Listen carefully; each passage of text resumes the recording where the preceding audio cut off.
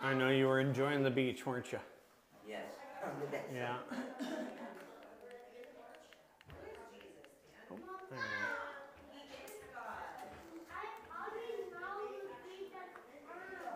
we go. Well, good morning. So glad to see you on this beautiful day. So, we will start by praying and giving our day to the Lord. So, all right. Well, Lord Jesus, thank you for this day. We thank you so much for the blessing of being able to be part of your family. Lord, I am so grateful that as we begin the service today, that we can know that wherever two or more are gathered in your name, that you are here in our midst.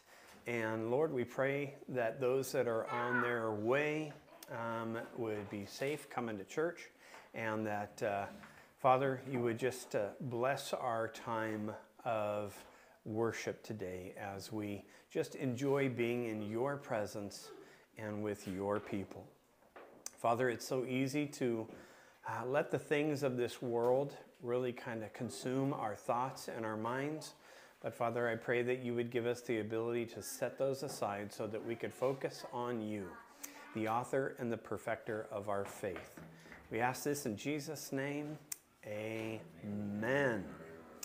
Well, good to see you. So,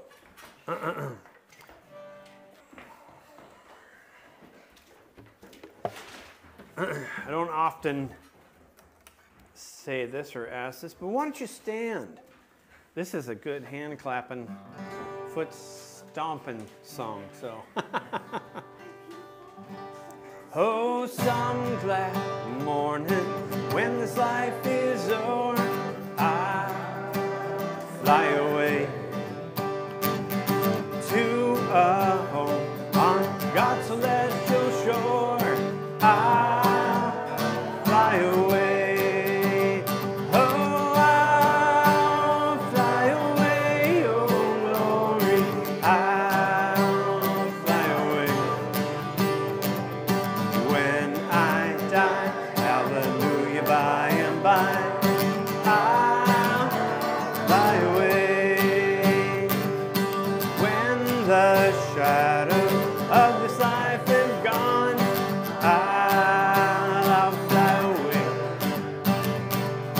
Like a bird from these prison walls, I'll fly. I'll fly away. Oh, I'll fly away. Oh, glory, I'll fly away. Oh, when I die, hallelujah, by and by, I'll fly away. Oh, how glad and how happy when we meet. I'll fly away. No more cold iron shackles on my feet. I'll fly away. I'll fly away. Oh, glory, I'll fly away. When I die, hallelujah, by and by, I'll fly away. Just a few more weary days and then I'll fly away to a land where joys will never end. I'll fly away. I'll fly away, oh glory, I'll fly away. When I die, hallelujah.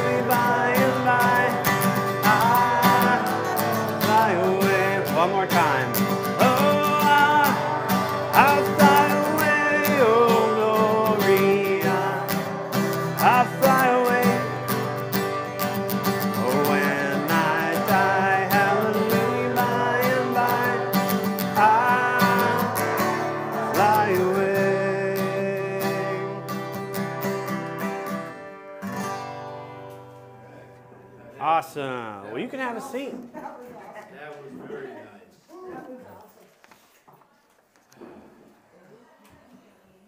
Yeah, she's right there.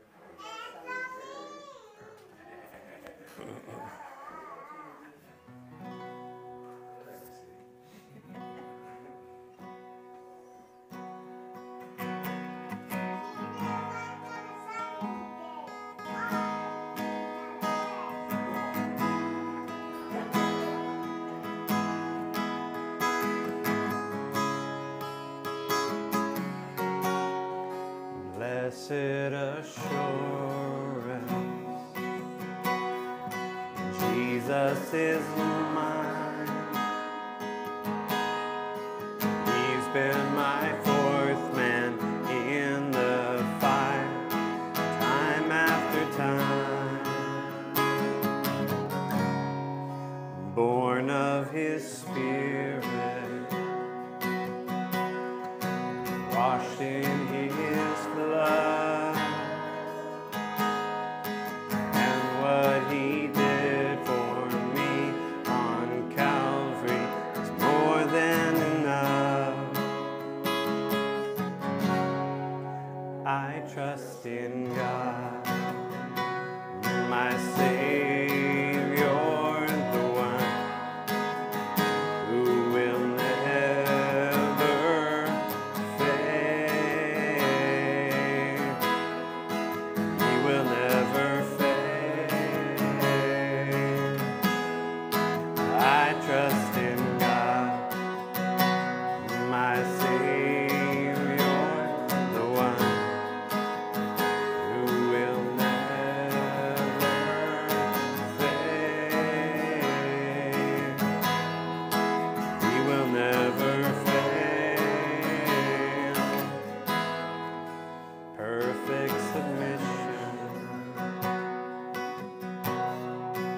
all is at rest.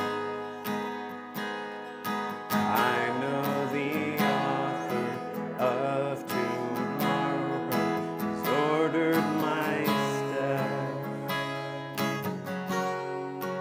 This is my story. This is my song, praising my risen King and Savior all the day long.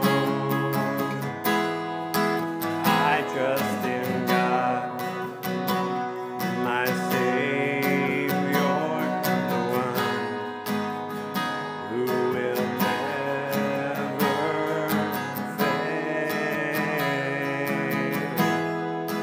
He will never fail. I trust in God, my Savior, the one who will never fail. Who will never fail.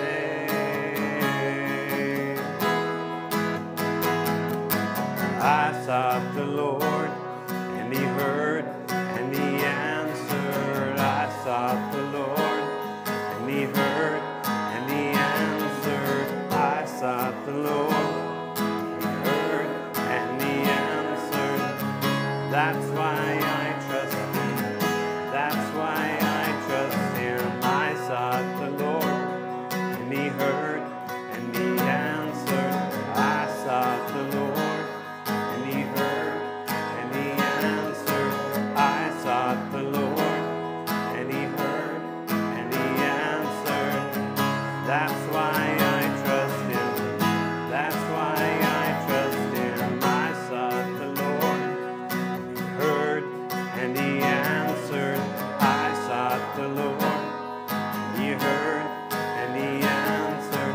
I sought the Lord, and he heard, and he answered. That's why I trust him.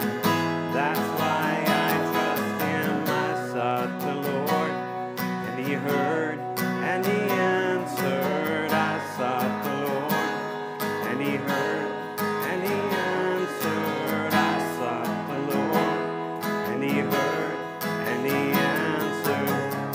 That's why I trust Him. That's why I trust in God, my Savior, the one who will never fail. He will never fail. I trust in God, my Savior, the one who will never fail. He will never fail.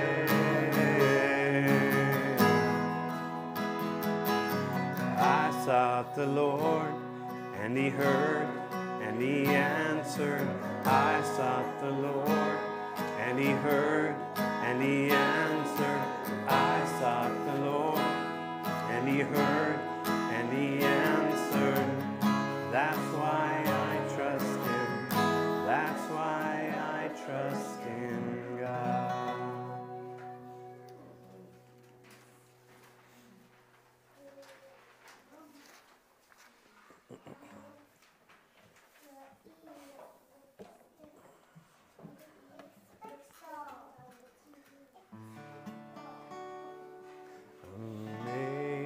Amazing grace, how sweet the sound that saved a wretch like me.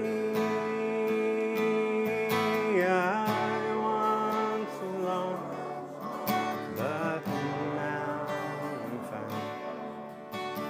Blind, but now I see. 'Twas grace that taught my heart to fear, and grace my fear relieved.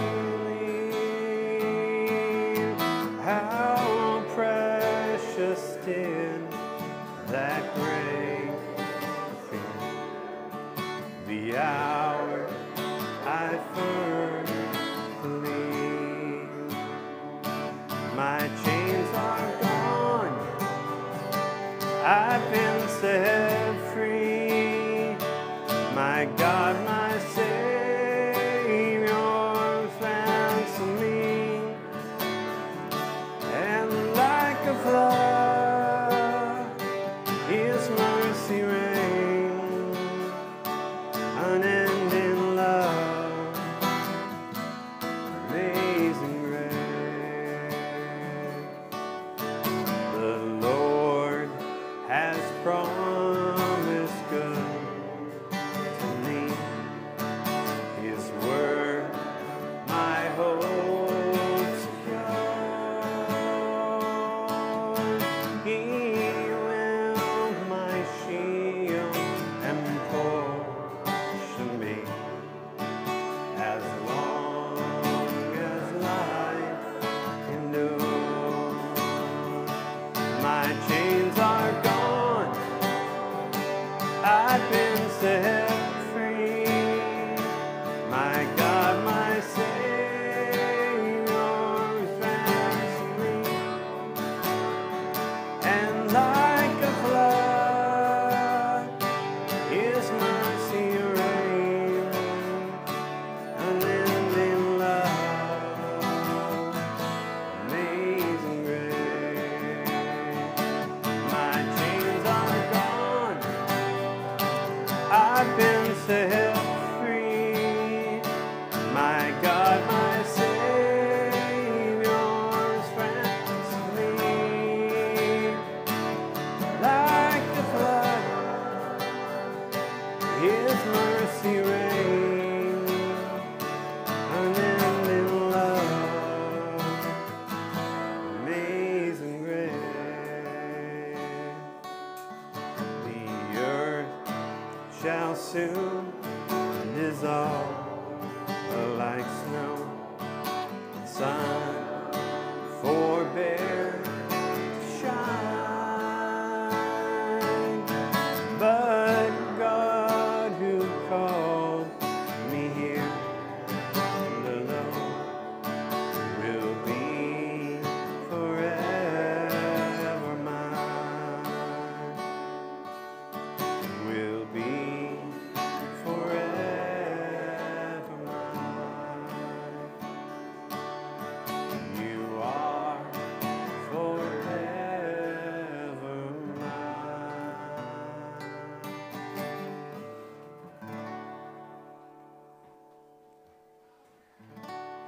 Worthy is the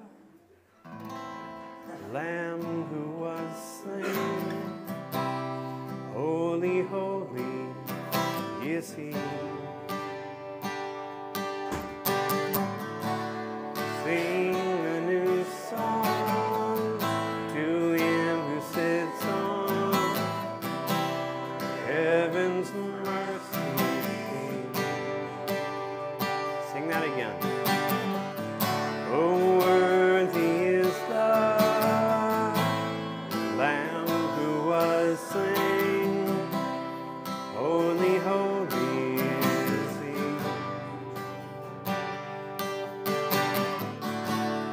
Sing a new song to him who sits on heaven's mercy seat.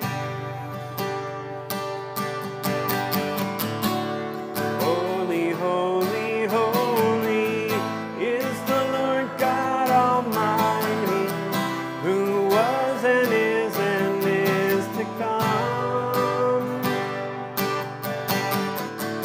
With all creation I sing praise to the King of Kings.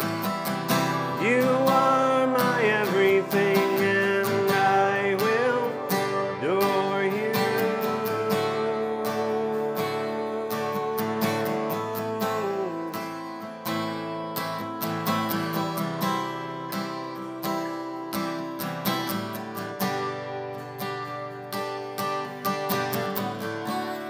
Clothed in rainbows of living color, flashes of lightning, rolls of thunder, blessing and honor, strength and glory and power be to you, the only wise King. Holy, holy, holy is the Lord God Almighty, who was and is to come. With all creation I sing praise to the King of Kings. You are my everything, and I will adore you.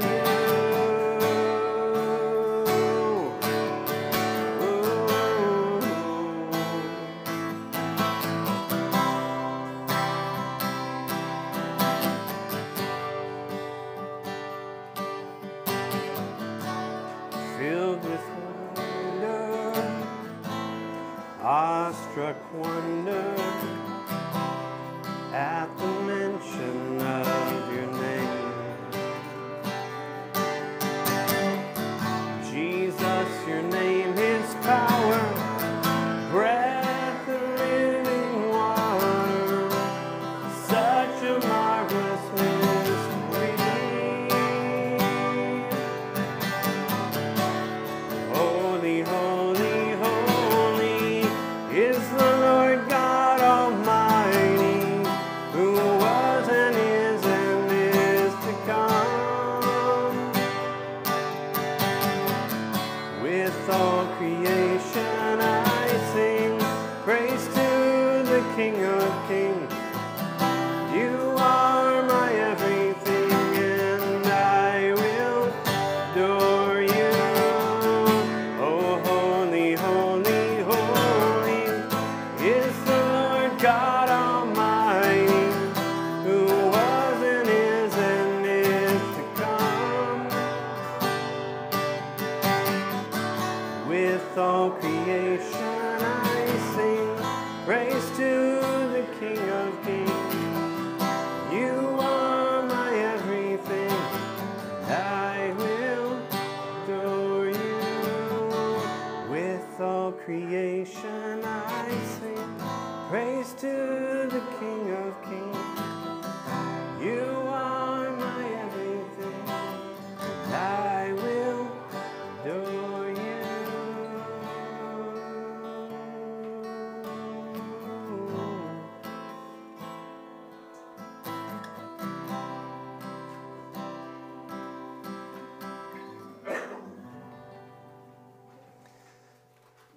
Jesus, we really do adore you.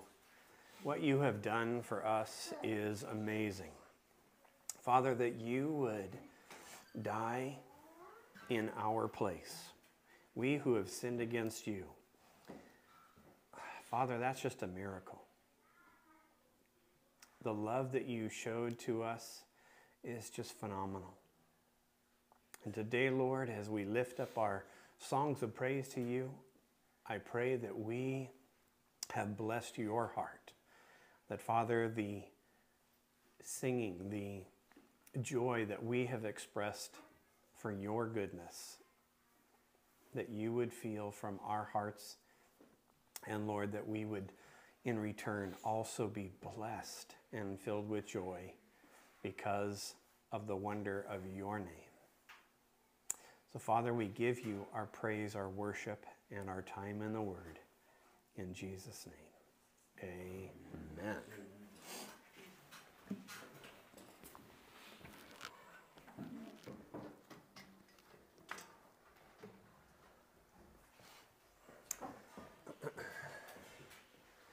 Well, prayer requests. We have a list of things for you here. Operation Christmas Child, just to kind of catch you up. Behind the wall here where all the coffee and the snacks and the goodies are is where our tithe is, but also there's a little bucket of coin there, and we save up our coin and we toss it in there for that particular program. So feel free to bring in your loose change. Again, pray for our river corridor and the rebuild and recovery from all the fires over the years. Our unsaved loved ones, persecuted believers, and then, of course, keep our churches in prayer. The Bible Church, who we had a good service with last week on Easter, and then the Assembly of God, and the Catholic Church across the parking lot here. Just keep them all in prayer, as well as Happy Camp Christian Fellowship. So there's a list of folks there with cancer: Dory, Ed, Lester, Kevin, Jimmy, Mick, Jennifer, Julianne, and then Charlie Feely. Now, some of you may not know Charlie's situation. However, you might have seen it out on Facebook because they've been doing some fundraising and that sort of thing. And when he had gone to the doctor, they had told him that there was a 90% chance that it was cancer and that they would have to remove his bladder and one of his kidneys. And I said, well, Charlie, we're just going to pray for the 10% because God works in that kind of way. And anyhow, he came in on Thursday or Friday, I can't remember which. And he said, well, this is what they're telling me now. It's not my bladder and it's not my kidney, but it's some muscle tissue around there. And so he probably will not lose his bladder or his kidney, just some muscle tissue. And we just say, praise the Lord. So, you know, you might be handed some devastating news, but, you know, with God, all things are possible.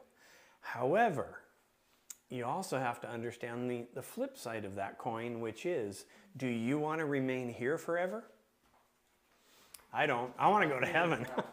So, you know, it is awesome to pray the will of the Lord in these situations, because if we do stay here, then we still get to hang out together as a family, as a fellowship. And I mean, I've known Charlie since actually not long after we moved here in August of 1998.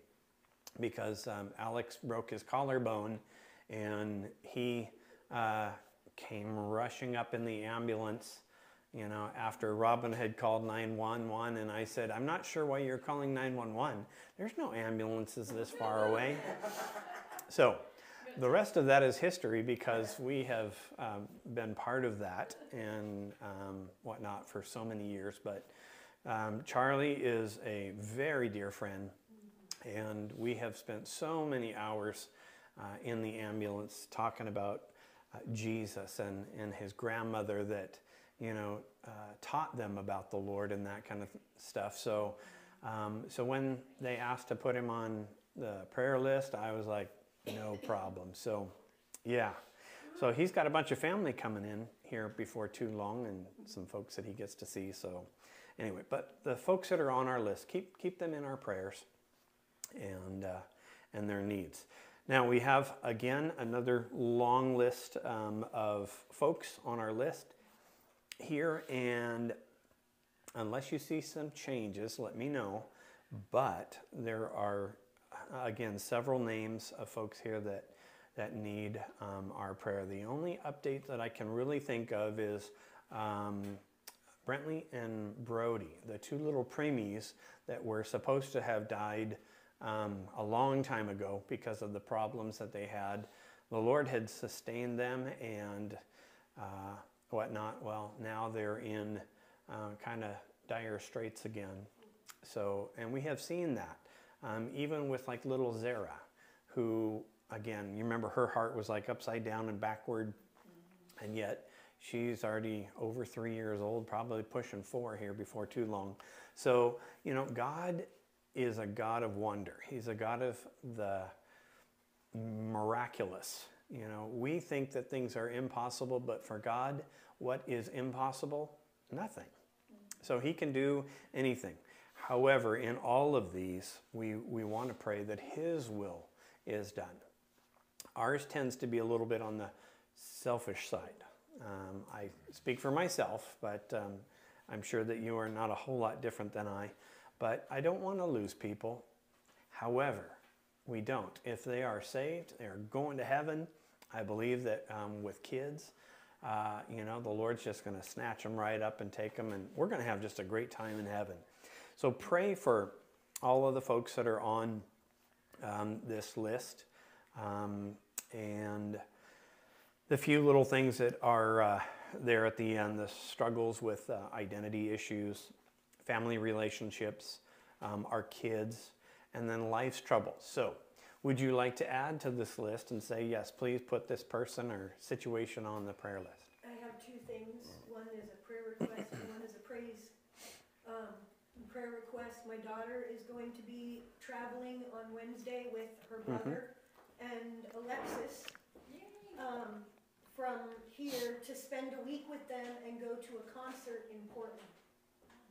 Please keep her in prayer. She's going to be downtown in Portland.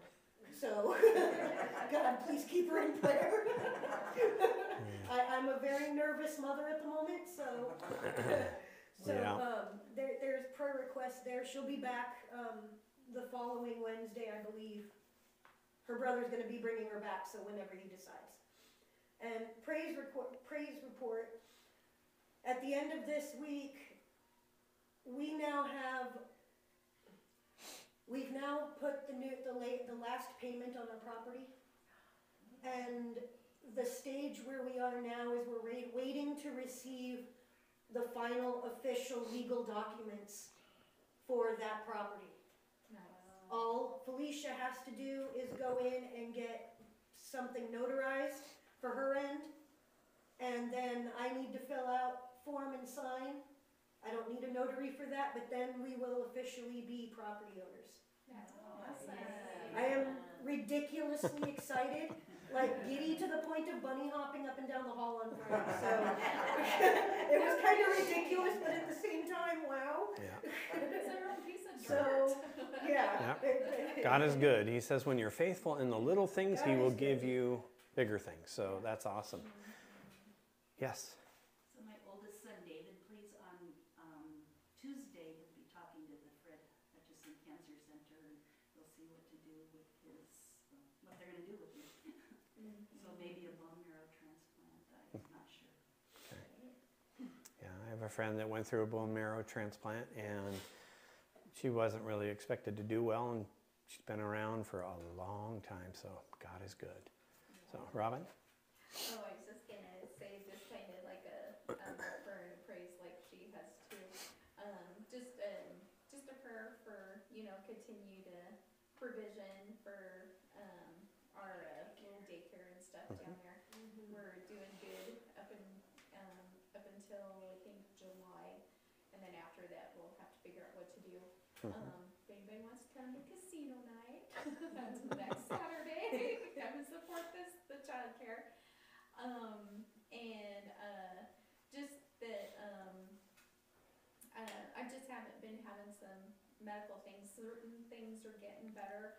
I've got a little tremor thing that I've got going on that comes and it goes, and I'm trying to, do things to figure out what's going on there, because I have Parkinson's and dementia in my family, and so I'm not sure if it's stemming from that or if it's stemming from other things. So just keep that in prayer that they'll figure out how to, deal with me. I'm just trying vitamins and water and stress reduction and everything. So, and then just to praise that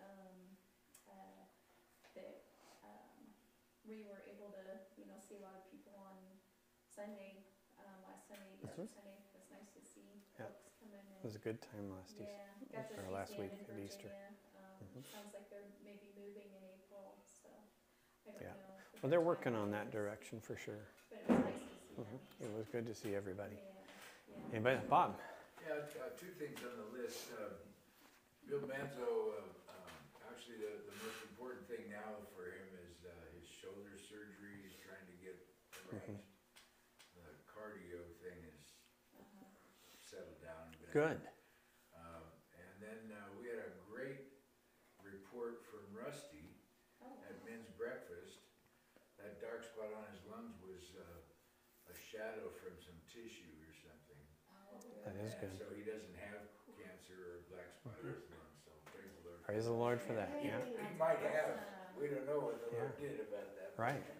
Absolutely. Anybody else? Okay. Well, let's pray and give these to the Lord.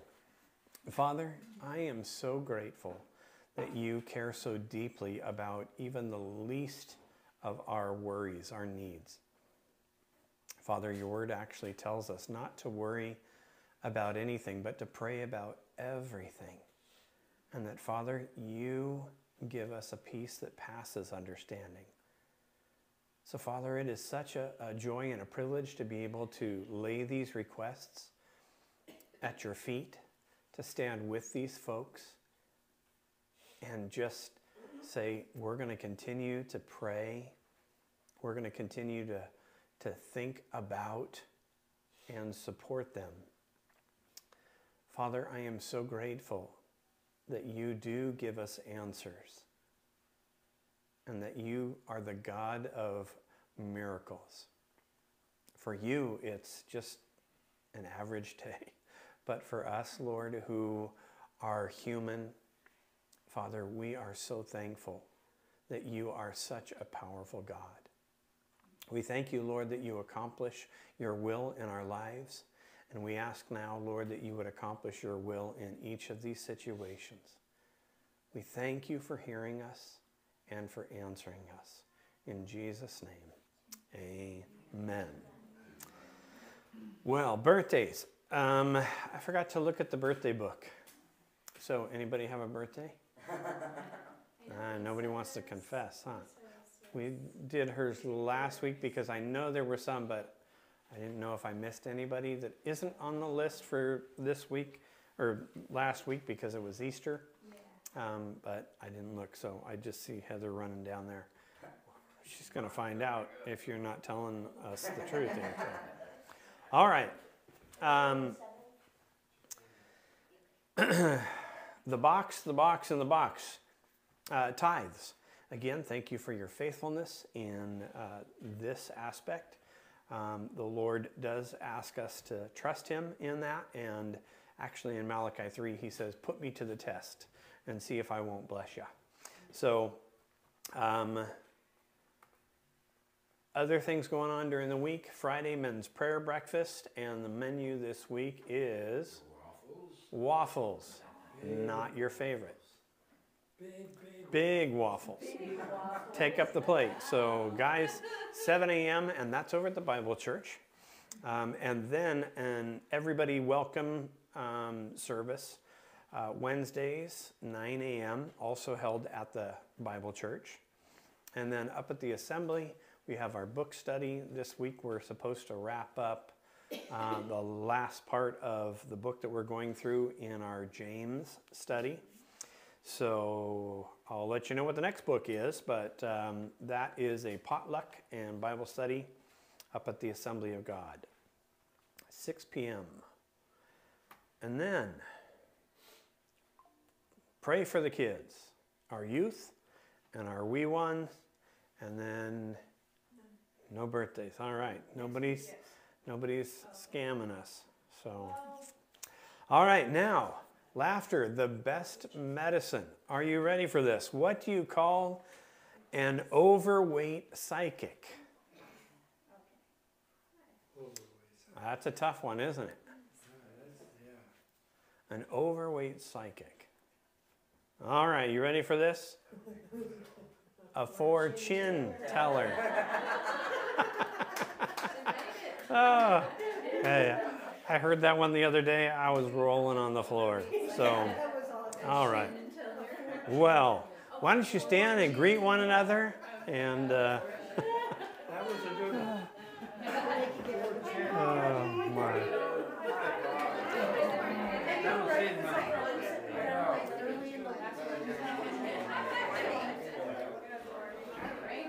Before I go down and the minions, I think I locked my purse. That big purse. I don't think I have it. Do you guys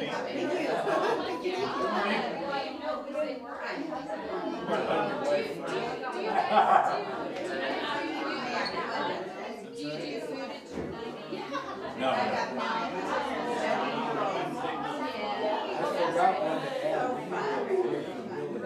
How you feeling? Yeah. It's hard when you can't walk. I know, well, I told him, part of the problem is the wrong was doing this. And that really is.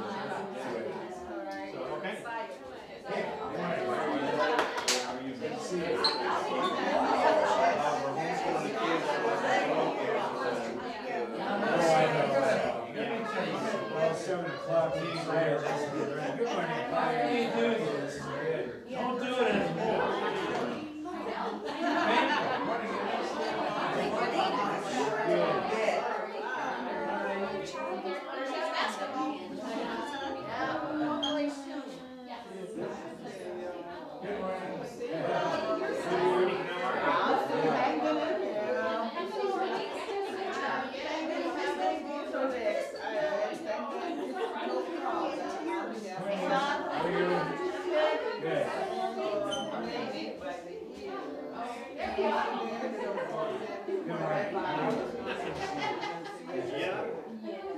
How's it going? I don't know if it's Having a good week? Well, I'm glad that you're still here. I just looked at the calendar and I couldn't. You know her? well, Do you know that? I can tell you. They're looking at things like happening. She's the 27th, and I think April's the 25th. Carly, is it April's the 25th and Carly's the 24th or the 25th? Yeah, it's like that. They're 24th and they're 25th. Yeah, and then so told Abby, she goes, "You're not having that baby on my birthday." So I was trying to figure out when to do her birthday, and so. My cousin this weekend, just a spa day birthday, so Oh. I got little feet and pink toes. I was gonna say, when you're she turned 7, you get to pick what you want to do. Yeah. You get to pick what you want to do. Yeah. Well, I get to do this. I'm glad you can enjoy your big waffle. Yeah, Bob's is, You can see he always gets excited. Yeah, I think I also like these big waffles. I got a second one.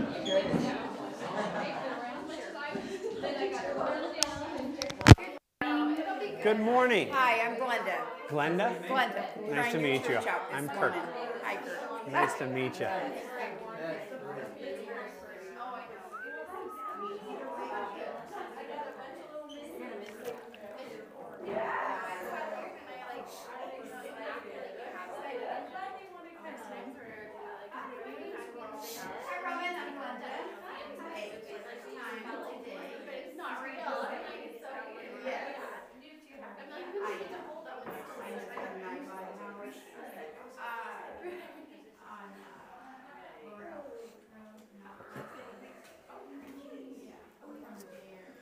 Okay.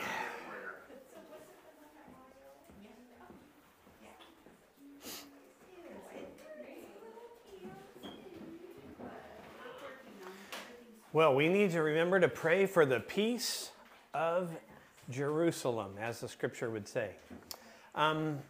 There's some interesting things happening in the Middle East. Earlier this week, we saw that Israel and the USA, although we're denying any involvement in it, they took out a portion of the Iranian consulate in Damascus. And the reason that they did that and they struck that was because there were some really big named leaders in that consulate at that time in that specific room. It was a very exacting strike. And because of the death of those leaders, now Iran has said, we're going to have to strike back. Everybody was expecting it to happen right away on Friday. However, Israel's been jamming GPS and doing all kinds of stuff over there.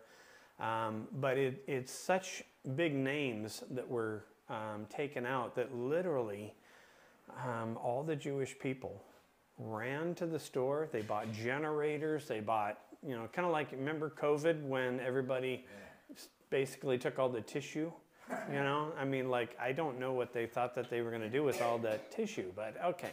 Anyhow, but the markets are somewhat bare now because of that. However, has Iran struck back? Not to the extent that was expected. Have they? Yeah, but not quite like what you're thinking.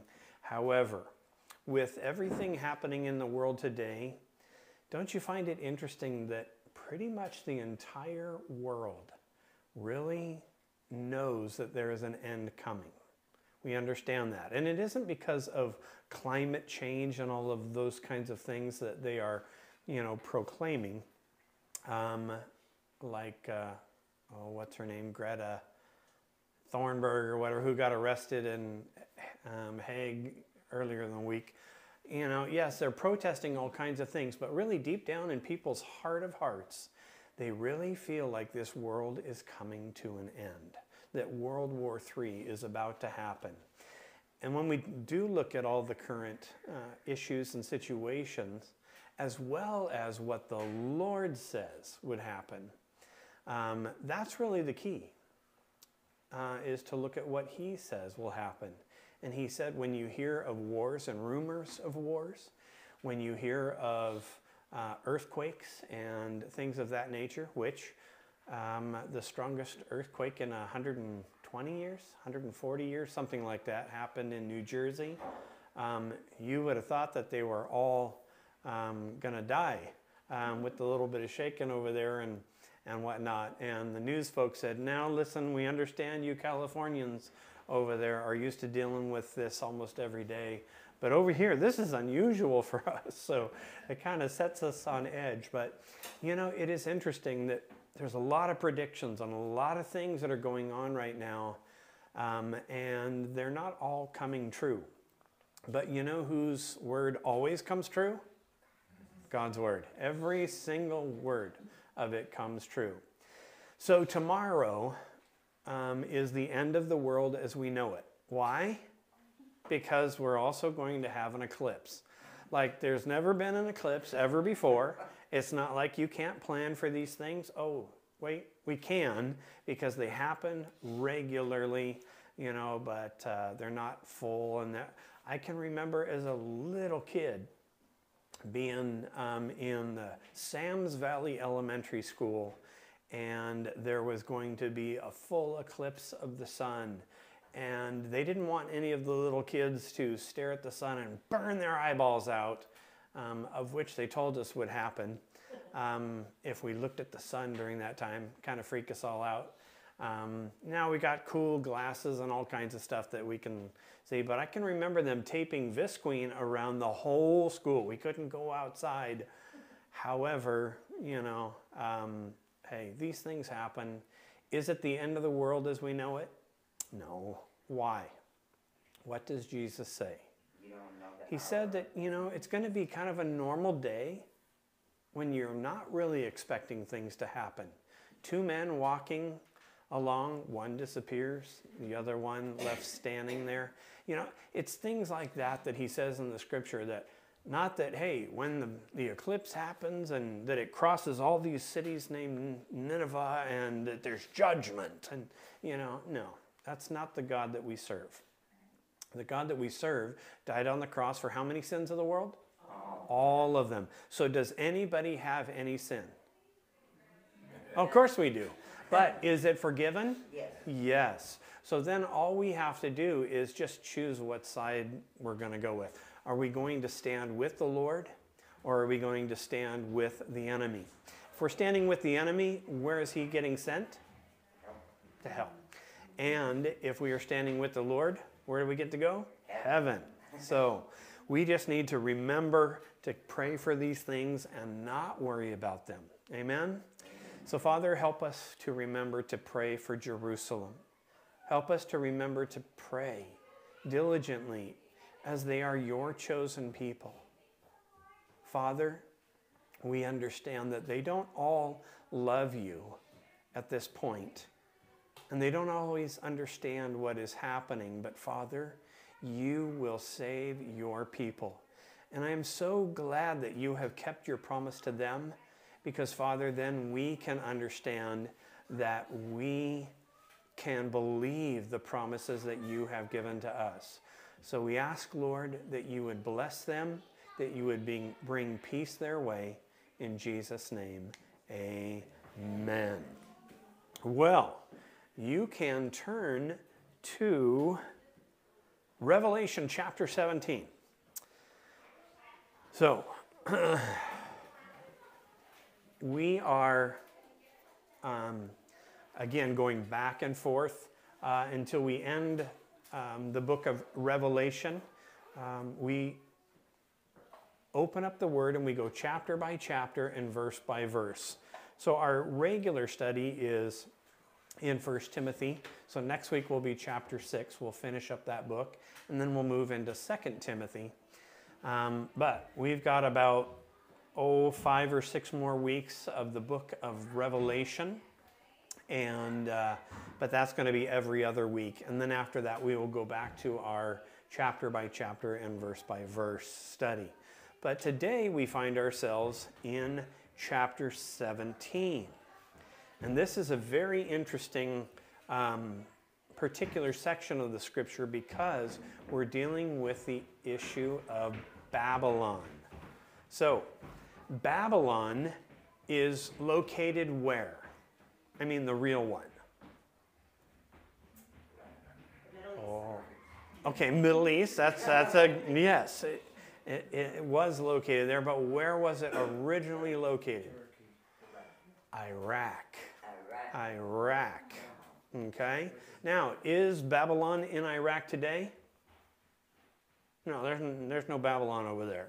Okay, so then we have to understand that when we look at the term Babylon, which we will see in the next couple chapters, and speaking of, is it really going to be talking about the place? No, because the place doesn't exist anymore, right? So now we have to look at this from a different perspective. And it is very clear to us, the book of Revelation, isn't it? Why is it that the book of Revelation is a lot easier to understand than we may think of? Why? Because God gave us the divine outline. And where's that found? Chapter 1, verse 19. Very good. Debbie's heard this a few times. Chapter 1, verse 19, where God said to John, write the things which were, the things which are, and the things which shall be hereafter. So that is the progression of the book of Revelation. Now, after chapter 1, which speaks of the things which were, And what had taken place? Christ crucified, him resurrected and glorified. That's what we celebrated last week, as well as throwing eggs in grass and hiding them in trees so that the kids could run around and find them, right? That Easter celebration, or as the world would call it, Ishtar celebration, right? We're going to get into a little bit about that because that's where some of these practices and celebrations came from. It was way back when. Starting way back in the book of Genesis where Babylon was first mentioned. So it's mentioned at the very beginning and it's mentioned at the end and it's going to be wrapped up here. It's going away for certain this time. But in chapter 1 we see God crucified, resurrected, and glorified. And then chapters 2 and 3, the things which is the church age. Are we still here? Then we're still in the church age. Chapters 2 and 3. God writes a letter to the 7 churches, each one addressing their issues and their problems and the things that they need to do to remain faithful to him. And that if they remain faithful, that they will be rewarded with heaven. And that's such a blessing. So then what comes after chapters 2 and 3? Chapters 4 and 5. Always have, always will. That's just the way it works. And what happens at the very beginning of chapter 4? We see the words hereafter, or metatauta. And we see it twice in the first couple verses. Why? Well, one, to show a transition from chapters 3 to 4, but also a transition from church age to our heavenly age. The church is raptured. It is taken up into heaven. It is caught up by the Lord as his voice is sounded in the form of a trumpet, and that is just going to be an amazing day. I did see a lot of posts on Facebook here that folks wanted to get a bunch of blow-up dolls and fill them with helium so that when the eclipse happens, they would let them go and it would look like the rapture. Okay, but if you don't know Scripture, God says that that's going to happen in the twinkling of an eye. It's not going to be, So anyway, I'm sure that God probably laughs at some of the stuff that he sees and whatnot, but you got to say, you know what? Some people are pretty creative. I had to laugh at some of that. But anyhow, we're going to be in heaven for how long? Forever. 7 years of what? No, because we got to come back. You got to remember, we're going to be coming back with the Lord. So how long are we going to be in heaven? For 7 years. A heptad, a period of 7. Just like a Jewish wedding week, Jesus calls us his bride, and he is our bridegroom. We are in heaven with him, celebrating that week, that period of 7 years, just as Daniel said in the book of Daniel, when he was talking about some of the prophecies that were unfolding there to the king of Babylon at that time. There was 1 week that hasn't been fulfilled in that 490-year period of time. And that we are still waiting on. And that is an amazing thing. We will be in heaven for that week or that period of 7, that 7 years, celebrating our wedding with Jesus. And I love that.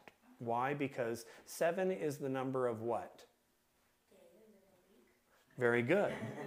Very good. Which means when you come to the end of that 7-day period, it is all done. It's complete. So literally the number 7 means completion, but it also speaks of God who is perfection.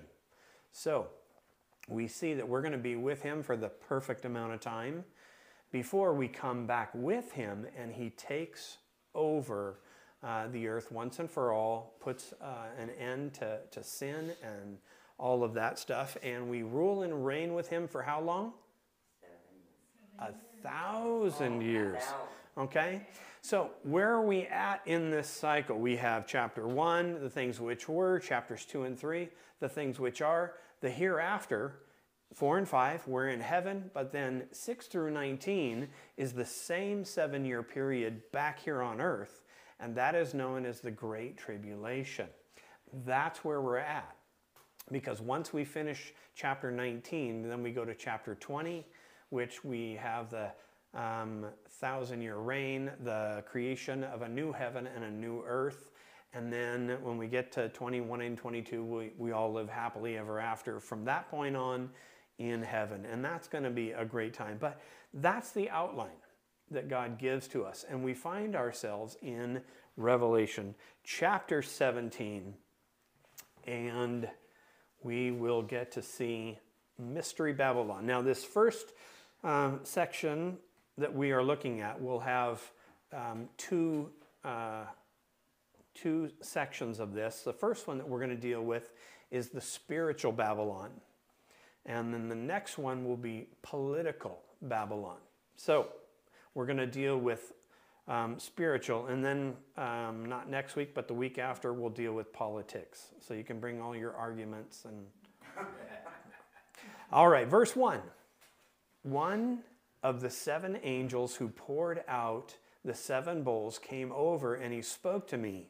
Come with me, he said, and I will show you the judgment that is going to come on the great prostitute who rules over many waters.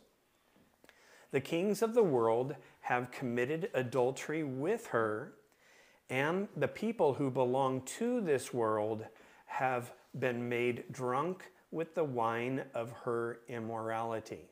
Now this is interesting because, and I need to stick to my notes because this is pretty specific when we're talking about some of these things, but God goes to battle with this spiritual Babylon. This Babylon says that it is upon many waters. Now, when we look at many waters, what is being spoken of? Some people would say, well, that's Jeremiah 51 concerning the Euphrates River. But what did we just learn about the Euphrates River in the prior chapter? What's going to happen to it? And is happening to it even as we speak. It's drying up. So you're not really sitting upon many waters if this is the Euphrates River. On top of that, the Euphrates River travels from Turkey and then down into a portion of the Middle East. But are there really many waters there in the Middle East? No.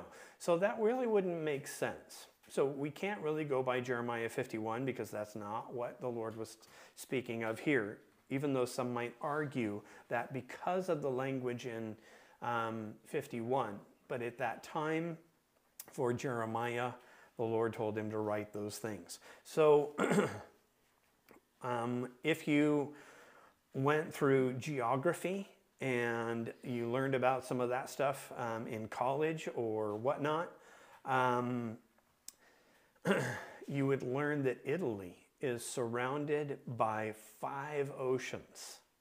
Italy has also 4 seas, 5 oceans, 4 seas. That is a lot of water for just one little place. That is where the focus is taking us to right here. So we are going to be thinking about Italy. Well, there is no place in Italy that is more than 75 miles from a coastline, which is kind of crazy to think that, you know, we could drive to Wairika and we would be at the ocean no matter what direction we went. That's kind of cool because go surfing a lot. Well, they don't have a lot of surfing water, but anyhow, it really does sit upon many waters. Now, when we're talking about this spiritual Babylon, we also have to remember what the scripture says, that this is the reason that God is going to get rid of them is due to the evil that they have brought into the world. The world committed adultery with her. Now, when we're talking about this, we're not just talking about a physical adultery, but also, even as the Lord would say concerning his people Israel, that they would have sought other gods. And he equated that to adultery, cheating on him. Well, it says here that the kings committed fornication with her. And humanity has been made drunk with the wine of her fornication. So what does all of this mean? And what is it that sits at the heart or the seat of Italy? Rome. What we are going to see in the tribulation, we'll be hanging out with Jesus. But those that are left behind will see that Rome will once again become a huge and powerful city. Is it not still that way today to a certain extent? Yes, but who is it that runs all of that? The Pope, and not even so much the Pope, because the current one that's in there now is going to die. In fact, he missed his last celebration because he was so ill that he couldn't go to that celebration. And how many popes have there been? A lot, okay? And so the one that is going to show up here isn't just one person. So a lot of people would say that the Pope is the Antichrist. No, he's not. The Antichrist is the Antichrist. The Pope is the Pope. But it says here that I will show you the judgment that is going to come on the great prostitute. If we're talking about Rome, the Pope, and the Catholic Church of the tribulation. We're not talking about the Catholic Church today. We know the folks from our Catholic Church here very well. And I have spoken to many of them, and they are firm believers in Jesus Christ, Him crucified. I have many Christian Catholic friends and whatnot, but this is during the tribulation. Where's the church? Chapters 2 and 3 that are mentioned there. Where did we go? Well, what comes after chapters 2 and 3? Chapters 4 and chapters 5. Where are we? We're in heaven. We've been taken out, right? So that being the case, that included one of those churches that was listed there of the 7 letters is the Catholic Church. And so those people who believe in the Lord, who love her, are going to be taken to heaven. The people that are left behind that don't love the Lord, as we have seen, many have been given multiple chances to come to Jesus, even during the tribulation. But right at the end of chapter 16, what did we see?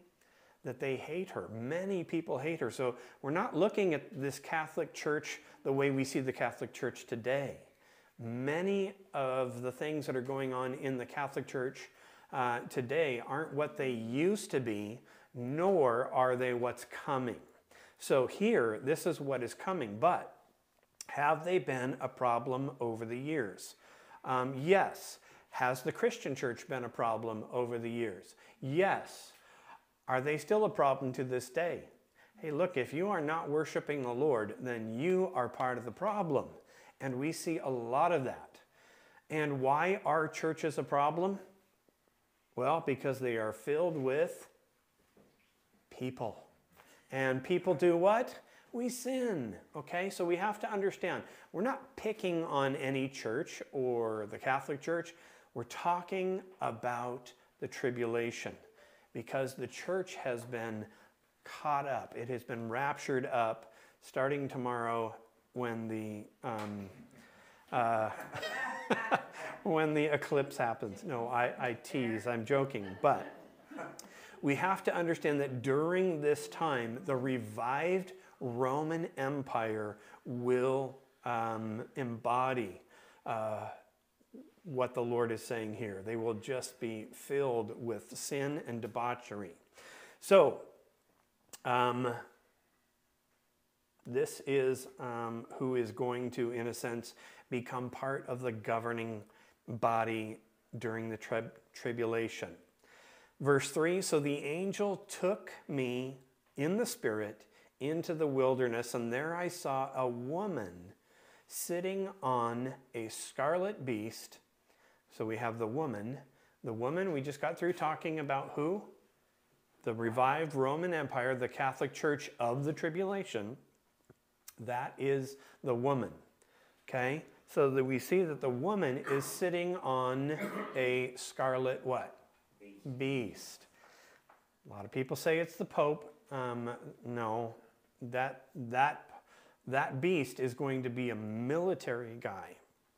One who comes saying, we're going to bring peace and prosperity. He makes deals with Israel, which the Pope wouldn't generally do, right? He doesn't make political deals and that kind of thing. But in that 7-year time, halfway into it, what does the beast, what does the antichrist do?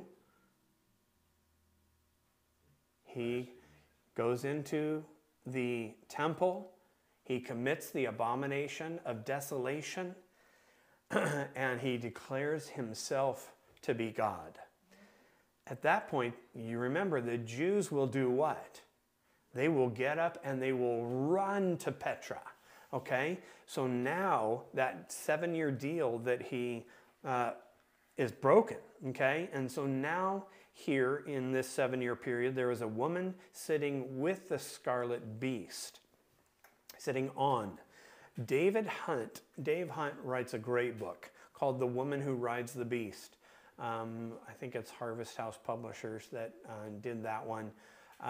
Came out many years ago. He explains why this is, and in great detail. I don't want to go into a tremendous amount of great detail here because we'll be here for a long time. So we are looking at spiritual issue here. This is basically Rome. A woman sitting on the scarlet beast had 7 heads and 10 horns, and blasphemies against God were written all over it. Now, blasphemies. When we think about church as a whole, not just one or another, has the church really put up a lot of idols? Yeah, some could even argue that, if you're wearing a cross, that can be an idol. A lot of people kind of tend to want to bow down to that kind of stuff.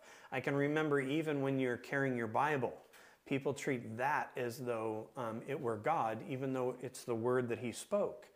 And so you didn't dare set it on the floor or, let it get dusty or any of that. Oh, that's the Holy Bible. Well, I understand that it is holy in the sense that it's God who spoke it, but it is still paper. It's not holy. I don't bow down to the Bible. I listen to the words that are written in it because that's where the power is. It is not in the book and the pages in and of itself. What about them little fishes that we stick on the back, the ichthus fishes that we stick on the back of our...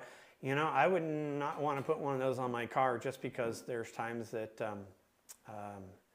maybe I go a little faster than I should, especially responding to ambulance calls or things like that. And they're like, there goes that Christian guy again, breaking the law.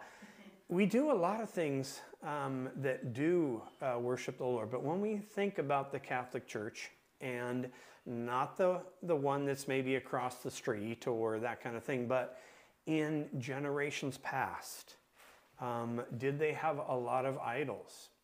Oh my. Yes, they did. Yes, they did. And they loved their idols and they loved their traditions. And at one point, Constantine took over the whole world because that's kind of what everybody wants to do. China's looking to do that. The Antichrist will at some point. But when Constantine came in and took over everything, when he spoke to the leadership of the Catholic Church during that age and during that era, what did they say? Hey, we don't want you to run things. There should be the separation. And Constantine said, no, I saw a flaming cross in the sky, therefore, God spoke to me, and the entirety of my kingdom is going to be Christian. But in order to keep the political side of things, the political spiritual side of things, what did he do? he said, but you don't have to stop your traditions. You don't have to stop worshiping your idols and your things. I just want you to blend them together.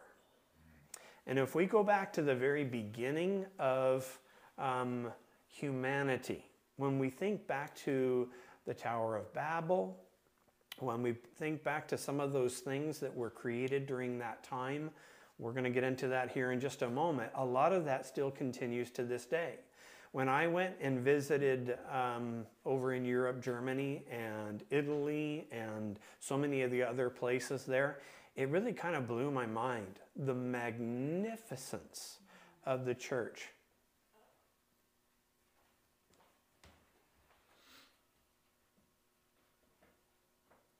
Okay, well, they're going to have to talk to and just see what's going on, okay? So, Abby's not feeling good.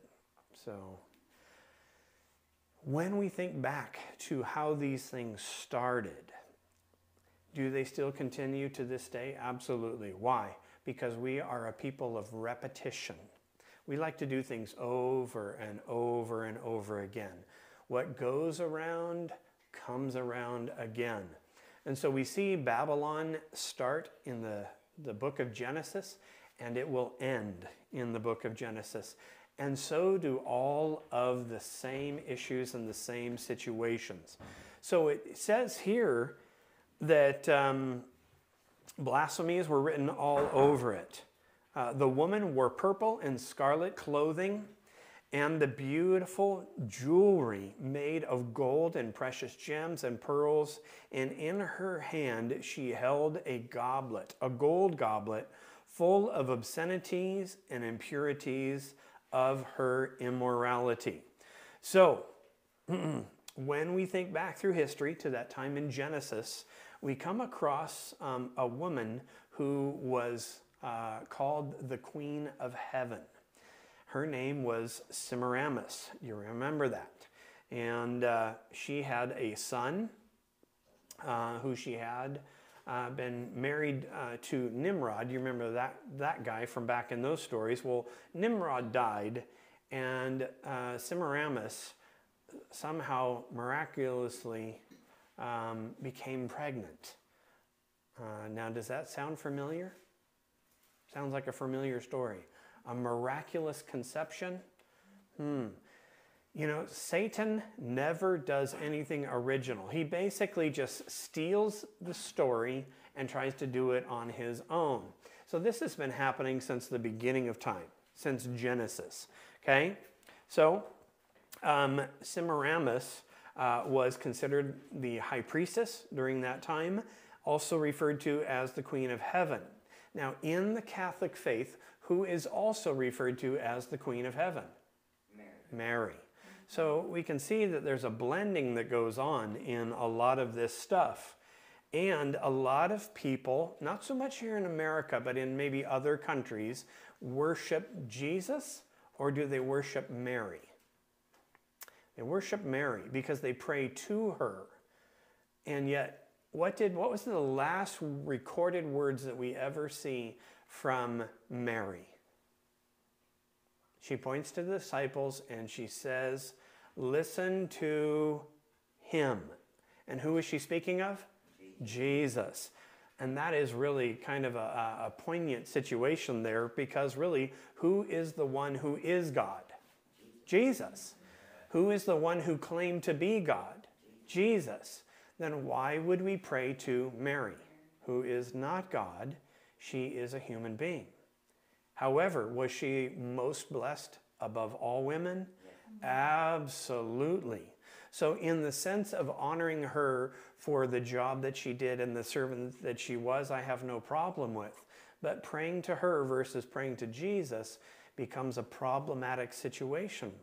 Well, this is going to be revived again in the tribulation, this kind of ideological idol worship during that time. Well, Semiramis claimed to have a miraculous conception after the death of her husband, and she named her son Tammuz. The name derived from an old name, Dumuzu, which was the Babylonian sun god. Interesting that she names her son the Son of God, the bright shining one that's going to get covered up here tomorrow. Yeah. So it's interesting how Satan uses these things, and all he does is duplicate. He pretends to have something that is really not there. So, well, Tammuz is depicted in many statues as being held in his mother's arms. He was considered the savior of the world at that time. And when he was around 40 years old, he was killed by a beast. And what was that beast? A wild boar. He was killed by a pig, which is interesting because in the Jewish faith, pigs were looked at as dirty, filthy animals, right? They had a cloven hoof, but they didn't chew their cud, so you didn't eat them, you didn't deal with them, you didn't touch them. Well, here, this guy gets killed by one. His supposed lover at that time was a fertility goddess. And what was her name?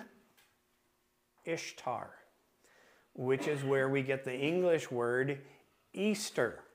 And how did they celebrate it? Well, the fact that she was a fertility god, lots of eggs, and they would brightly color them in their celebrations and things like that. And they would also eat the beast that killed Tammuz. They would eat pig. So what meat is the preferred meat that we see on sale at the markets during Easter? Ham. Kill that pig, right? Eat that thing, right? And then what else do? We dye eggs and we color them and then we hide them around. You know, all of this stuff was mixed into church, if you will. So does that mean that of all the celebrations that we have seen throughout the world, including in this era, Christmas was also dealt with? The Yule log, they would fasten a tree with nails, as it says in the scriptures. In Jeremiah, they were told, don't do this. This is a pagan holiday, and they would dress it up with gold and silver and, you know, all kinds of things. So do we celebrate Easter? Absolutely we do. Do we celebrate Christmas? Absolutely we do. We take what Satan intends for evil and we make it good. We make it about Jesus.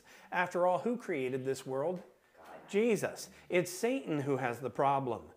We should celebrate Jesus. We should celebrate the resurrection. We should celebrate his love and his joy and his peace and his patience and all those things that we receive from him throughout the year. We should celebrate them all. Even Jesus went and celebrated a lot of things. A lot of people would say, oh, you shouldn't celebrate that, so therefore we should have no celebrations. Well, gee, how boring would that be? You know? God created us. He created us to want to celebrate, to want to worship. That is innate in us. And so we don't do it the same way the world does. We do it because we say, hey, on Easter, what happened? Jesus rose again from the dead. Satan, that kind of pig of a guy, tried to kill Jesus, but Jesus, who is the Lamb who takes away the sins of the world, Jesus, who is the Son of God, not the S-U-N, but the S-O-N of God, is the one who came to save us from ourselves, our own sin. Well, these things were being celebrated way back when because Satan basically stole the story. And so this is nothing new. Satan comes to steal, to kill, and destroy. So now we celebrate these things, but we dial them into our Savior. So it is interesting when we're talking about spiritual Babylon, that Babylon, the name itself means confusion, which is interesting because the enemy tries to step in and cause what? Confusion. And so this place is a place of confusion that will rise out of Rome once again, a spiritual Babylon, through the Catholic Church of the tribulation, and they will be judged because of their idolatry. Not the idolatry that we have already experienced in today's world, because all of the sins of the world are forgiven. They're all gone, right? Now we just worship Jesus, but then they will still continue to do the same thing, but they won't be praising God, they'll be praising themselves. So, literally, historically, Babylon was understood to be the gate of God. And so that is kind of where we're going to see some of that stuff. There was a lot of very evil things that happened in the Catholic Church back in the day, but you could say the same thing with the Christian church as well. So, is church always been the greatest example? Hardly so, huh? So, but we are here today because the amount of time that we spend in the Word helps us to stay pure, stay away from sin. Any time we spend with the Lord is a good time. So, it won't return void, and we just need to continue to be faithful. Well, this new spiritual Babylon will be kind of a combination of all religions, because there's only going to be one, so they're just going to wrap it all together. And it's going to be more along the lines of, hey, if you just do good, then we'll all get along well. Do we see that kind of idea today? Yeah, on the bumper sticker you might see on the back of car, I think it's the words spelled exist, and it's just all the symbols of the different world religions. Oh, or coexist, maybe that's what it is. And yes, we're just all supposed to be one big happy family. The problem is sin still abounds. And the problem with sin is it leads to death. And so we can't just keep saying, well, everybody should just do their own thing and we're all going to be fine. We can't. We can't do that. We have to do what is right. And in that regard, that will all go away when the church has been raptured out, because the Holy Spirit will not be in the way anymore. He is the restrainer. Well, from there, let's continue on.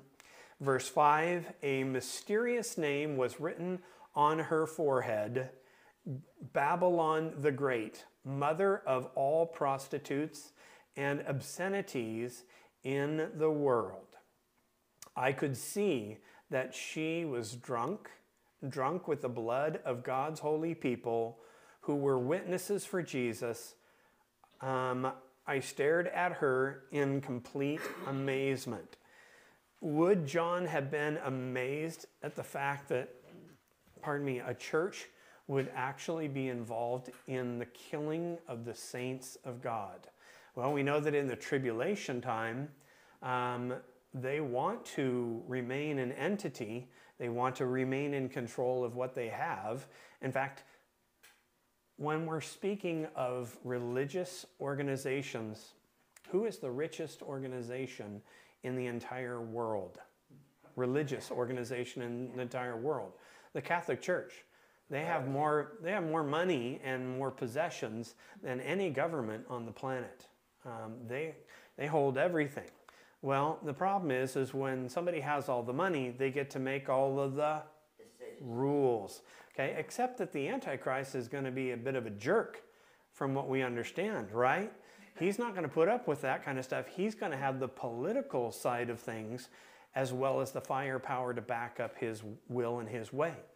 And so the only way to keep these two in existence, the spiritual and the political, you've got to bring them together. And that's what we're seeing happen here in the book of Revelation. So literally, she is given the name Babylon the Great, the mother of all prostitutes and obscenities in the world. I could see that she was drunk, and drunk with what? The blood of God. So the people that are getting saved during the time of the tribulation, what is the church out to do? destroy Christians. Have we seen that in the past from the Christian church? Absolutely. The Inquisitions and things of that nature, it was brutal. A lot of people died. But then you could also say the same thing about the Christian church. Have they gone and killed supposedly in the name of Jesus? Yes, they have. So we have to be very careful to do not our own will, but to do the will of God in church. And yet we've seen here that she's going to be part of the problem when it comes to killing God's people. Verse 7, why are you so amazed? The angel asked. I will tell you the mystery of this woman and of the beast with 7 heads and 10 horns on which she sits. The beast you saw was once alive, but it isn't now. And yet he will soon come up out of the bottomless pit and go to eternal destruction. And the people who belong to this world, whose names were not written in the book of life before the world was made, will be amazed at the reappearance of this beast who had died. Now we saw in other portions of the book of Revelation that somehow the beast will appear to be mortally wounded, the antichrist mortally wounded, and then what happens? They come back to life, right? So isn't that the same story as we heard in Genesis from Babylon there, Tammuz and that whole thing? And then in the New Testament we see that Jesus came by miraculous birth, that he died and yet he rose again from the dead. And then we see the same thing in the book of Revelation.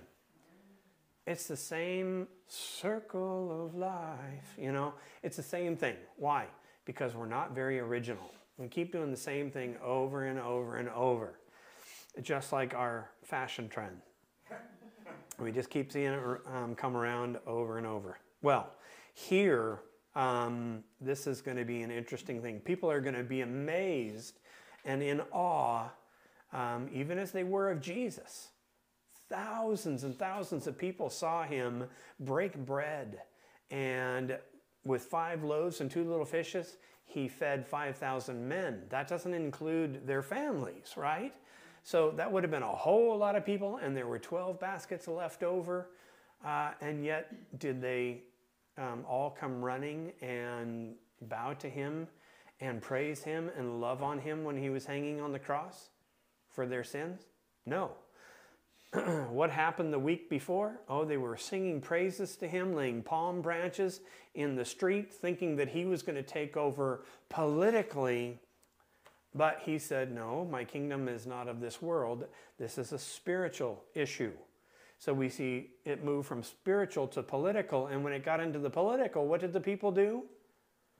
They said, well, we're sick of you. If you won't take over the political system, then we have no need for you and we are going to kill you. So in one breath, they're singing praises and saying Hosanna in the highest. And then, you know, Friday, not even a week later, they're telling the leadership to hang him, to put him on the cross. Well, this guy is definitely going to be doing kind of a similar type scenario in the fact that he's going to pull maybe a fast one. And we know that this can happen because of AI. Man, you look at what AI can do today, you can make people say things that they don't really say. In fact, we post all of our services on YouTube, and then we put that link on our happycampfellowship.org page, right? Now, over the last month, when I have started to try and post those, we have to answer the questions on YouTube. Are you putting words into somebody's mouth? Are you using AI to make somebody say something that they didn't really say? And you have to answer those, which is interesting that we are having to put those rules out there in today's world. Fascinating to me. Well, they were amazed at this woman and at the beast with 7 heads and 10 horns upon which she sits. Well, let's continue on in this study here. Make sure I didn't miss anything. No, we talked about that. Okay. Verse 9, this calls for a mind with understanding. The 7 heads of the beast represent the 7 hills where the woman rules. So just so that we're clear, the Lord would say, I am going to tell you who this really is. And you can go on Wikipedia or any of those, and what is known as the city of 7 hills? Rome. Always has been, okay? It's been known that way for many years. So just to clarify, God says, I don't want there to be any mistake. I don't want you to read other parts of the scriptures and say, oh, well, this is still in Iraq and somehow there's going to be Babylon rebuilt and all that. No, the Lord says very clearly here, the 7 hills of the beast, or the 7 heads of the beast, are on the 7 hills where the woman rules. It is Rome. Where does the woman sit? The woman, speaking of the Church of Rome, the revived Roman Catholic Church, where does it sit? In Italy, 7 hills. They also represent 7 kings. Now, this is fascinating. This is where we get to see the blend of spiritual and political, because the Church of Rome would have, 7 kings, if you will, you have the representation, pardon me, of 7 kings, but also the pastoral leadership that was there. They are blending now together. This church really does sit with the beast. So who would the kings be? Well, that's where we get a clue, and we have to think back to Daniel. You remember, the king called all of his men and his soothsayers because he had a dream, didn't he? And that dream incorporated a statue. And when we think about that statue, and it had a head of gold, which represented Babylon. It had a chest of silver, which represented the Medo-Persian Empire. And we can look at all this stuff came true, just as God said. The thighs of bronze, which symbolizes Greece. And now this is where Rome would take over. The legs there that are of iron. John would have understood who was ruling at that time, iron, but he wouldn't understand what the 10 toes were because that hadn't come. So what were the 10 toes made of? Iron and clay. Very good. Iron and clay. Have you ever mixed those two together? They don't stick together very well, do they? So you're going to have political party and spiritual party trying to mix. You're going to have rulers of the world during that time that are going to try and blend with the spiritual side of things, and it just isn't going to work. Iron and clay don't go together. And there are how many toes on a foot? 5. And you got 2 feet, so how many ruling nations will there be, or kings in a sense of that? They're going to be 10, which is interesting. So 5 kings have already fallen. So who are the 5 kings? Well, if you just take the statue, Babylon, Medo-Persian, Greece, that's only 3. So who were the ruling entities before that? Well, you have to understand that there was the Assyrian Empire when you go back to the whole beginnings of Ishtar and that kind of thing. But you also had, before that, you had Egypt. And Egypt is always a picture of what?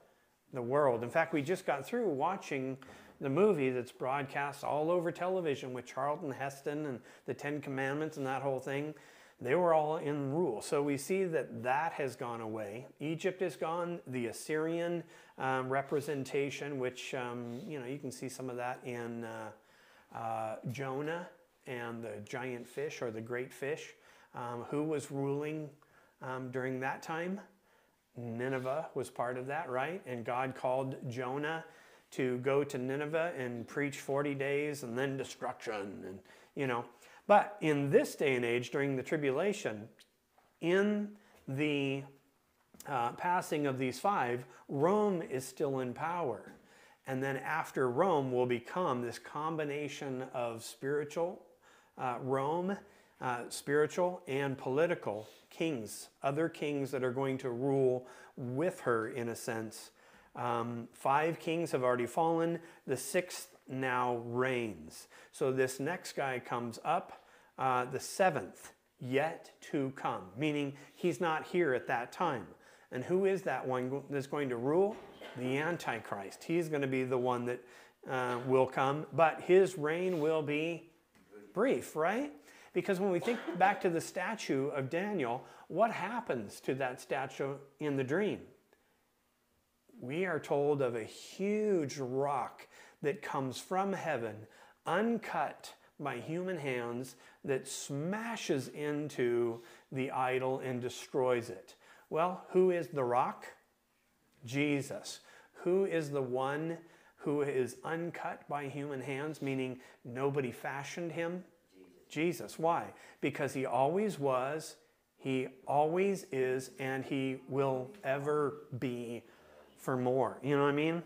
So really, that rock is going to come down and smash the idol, which represents the kingdoms of this world.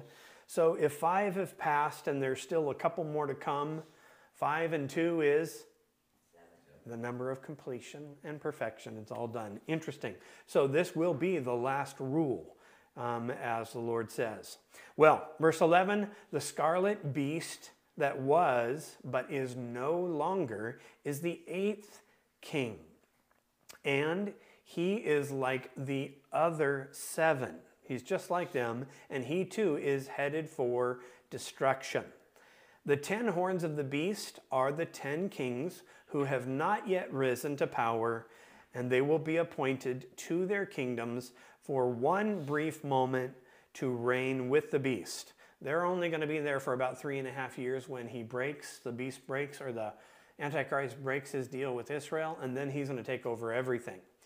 A lot of people have looked at this as the European Union, which started out to be the idea of how many ruling nations? 10. It's become a lot more than that. So that's all got to be kind of changed up a bit. But it could be a lot of other things. What we do know is there's only going to be these 10 leaders, and that's it. And their reign is going to be really brief because the Antichrist is going to step in halfway through it, declare himself to be God, and say basically to the world, you will do what I want, end of story. And Israel runs off, and then he tries to attack her. We've been through that in the previous chapters. Well, they will be appointed to their kingdoms for a brief moment to reign with the beast. Verse 13, and they will all agree to give him their power and authority. So the scripture says here that when the Antichrist steps up, that they, these ruling kings of these 10-nation confederate, will give him all power. They will believe in him as God, and they will bow down to him and say, you are the all-powerful one. You are God, and you have all authority. Interesting. Because do they have any interest in the S-O-N, the true Son of God? No. So we know that this is not the Catholic Church of today, because we know that many of our friends and family that do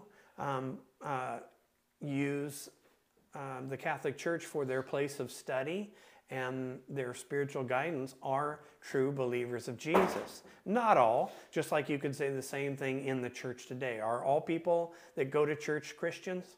No.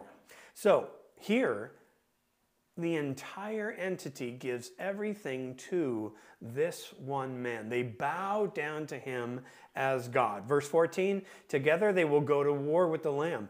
He will then convince them the enemy is the chosen people of God. What is happening in Israel right now? Pretty much the world is going against all Israel, including the United States of America. We just earlier this week told Netanyahu, you need to back off. You need to stop it. In fact, Biden got on the phone with Netanyahu and said, this is it. It's over. You need to stop doing this. No more attacking Gaza. We're done. And this was backed up by Mr. Blinken, who politically got up in front of the news cameras and said, if this war in Gaza, who they attacked Israel, not the other way around, if this war doesn't stop, then our politics with Israel will stop. Our politics will change. Oh my, get ready, America, because as soon as that happens, right next door to New York, what happened? A quake, not for 120 years. I'm not saying that that's because of what happened. What I am saying is those who bless Israel will be blessed, and those who curse her will be, watch out, America. If we are not blessing Israel, if we're not standing up for God's chosen people, if we're not standing up for what's right, then we're part of the problem. Whoa, a lot of things going on right now. Well, together they will go to war against the Lamb, Jesus, and the Lamb will defeat them. Who's going to win? Jesus. Obvious, he always wins. With God, you are a majority, so you're going to win every time. Because he is the Lord of lords. He is the King of all kings. And his called and chosen and faithful ones will be with him. Who is going to come with him? His chosen ones, his called ones, right? So are we going to come with Jesus? Yes. We know that when we get to the end, when Jesus said that's it, he's going to come back after that 7 years of our time in heaven, and after 7 years of tribulation here on earth, we are coming back with him. We are going to ride with him. He is going to do away with sin, and he is going to take control, and he will bring 1,000 years of peace and prosperity to the earth. An amazing thing. You know what? If you can have somebody that can bring 1,000 years of peace and prosperity, why would you not choose that? Why would you not choose him? Except that people are real stubborn, aren't they? Well, verse 15, then the angel said to me, the waters where the prostitute is ruling represents masses of people of every nation and language. How big is the Catholic Church today? It's worldwide. Will there be every nation, tongue, and entity, in a sense, worshiping during that time? Absolutely, and we can see that today. During John's time, this would not have made sense to him. It does to us, which is simple. Well, the scarlet beast and his 10 horns all hate the prostitute. Oh, what just happened? Wait a minute. We were together. We were doing good. We were having church, and we're politically fine. We bowed down to you, and everybody is for you, and now you hate us. Isn't that the way it usually goes? Oh yeah, you guys are fine over there. Just keep doing your thing until we don't like what you're doing, or we don't have any need for you anymore. Go away. Interesting, isn't it? It is fascinating to see how things unfold, not only physically in our world, but also spiritually in the scriptures.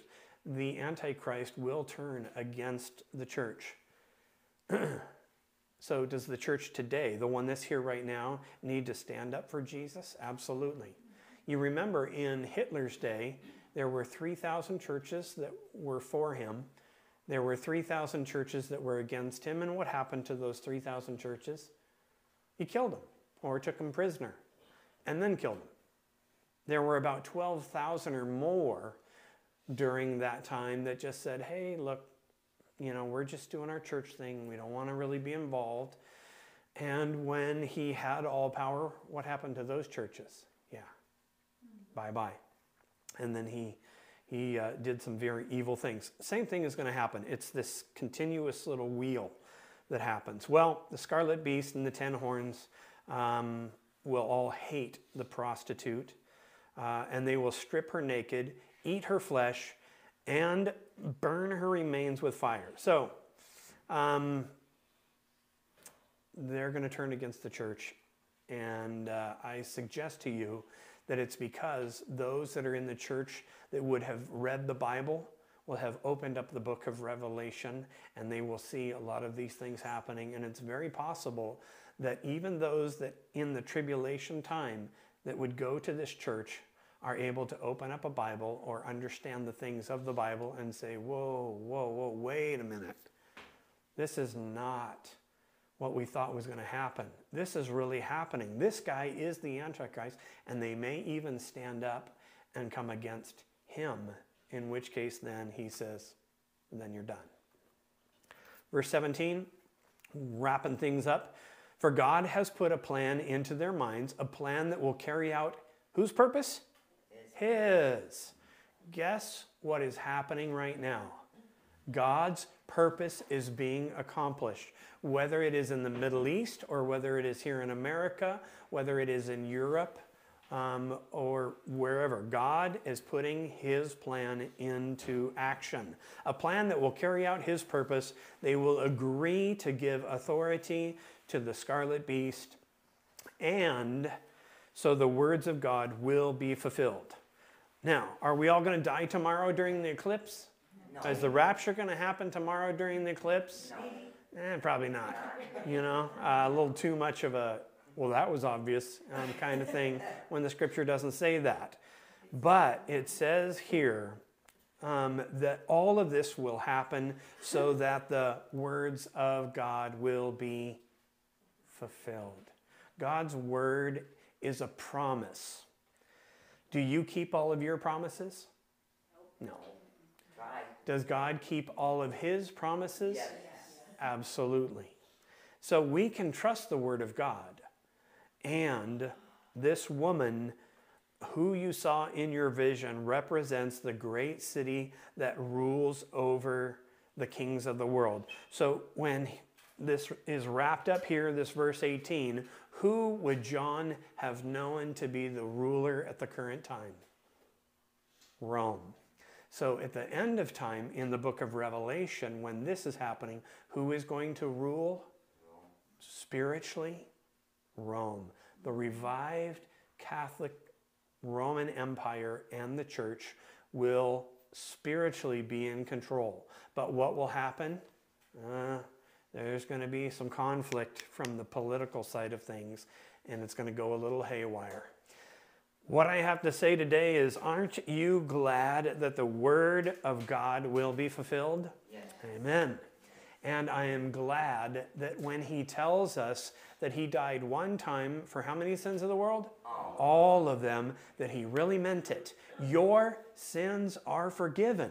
And if you believe in Jesus as the S-O-N, the Son of God, if you believe in him as God, and you say, hey, I want you to take control of my life. I want you to lead me, not kings, not the entities of this world, but I want you, Jesus, to rule my life. And God says, that's the kind of attitude that I like. Your sins are forgiven. That is an amazing deal. And you and I, although we've done nothing to deserve it, get to go on a honeymoon for 7 years with Jesus while all of this is happening back on earth. Isn't that an amazing thing? So, Father, we thank you that we will get to go on our honeymoon with you. You are our bridegroom, and you call the church your bride. And Father, today we are so excited to understand once again that your word will be fulfilled. It is going to come true just as you have spoken it. Now, Lord, I know that many people say, oh, these are just words written on a paper by man, and that we shouldn't believe any of this, except for the fact that every single word that we have seen in the Bible, Lord, has come true. Father, we know that your word is true. Your word is the lamp unto our feet and the light unto our path. And Father, if we walk away from what you have said, if we walk away from what you have taught us, then we move away from the light and into the darkness. And that is such an evil and dangerous place to be. because we understand that there is an enemy who comes to steal, to kill, and destroy. But Father, you came that we might have life and life more abundantly. Father, we thank you that we have heaven to look forward to. So until that time, Lord, let us do what you've asked us to do. You left us with 2 rules: to love you with all of our hearts and our minds. But also, Lord, you said to love our neighbors in the same way. So, Father, let us go and love people today, to help them to understand that their sins are forgiven, that they are not condemned if they accept you. Father, thank you for the love that you've shown to us. We love you in return. We pray all these things in Jesus' name. Amen. Well, God bless you and keep you. Have a great week. We'll see you here next week or in the air tomorrow. Just kidding. No, the dogs are going to be floating up.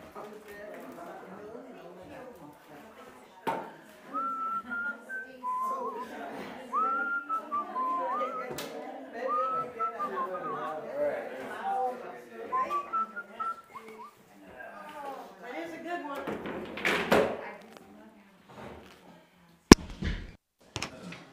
Okay, now you can explain a little more. What city are we gonna look out for the extract?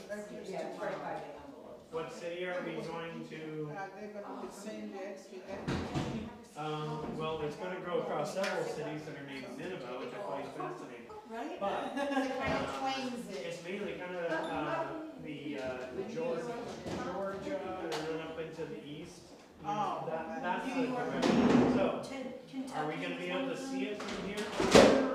I guess on clouds. We'll be able to see part of it. Could not be. Yeah. I did find it It's funny. greater than we are. I did find it funny to think of blowing up helium. I know, right? That's kind of funny. Wow. That cracked me up. I had tears on that one. Oh my Kind goodness of like gracious. the tears of joy when I watched Kira doing that again earlier.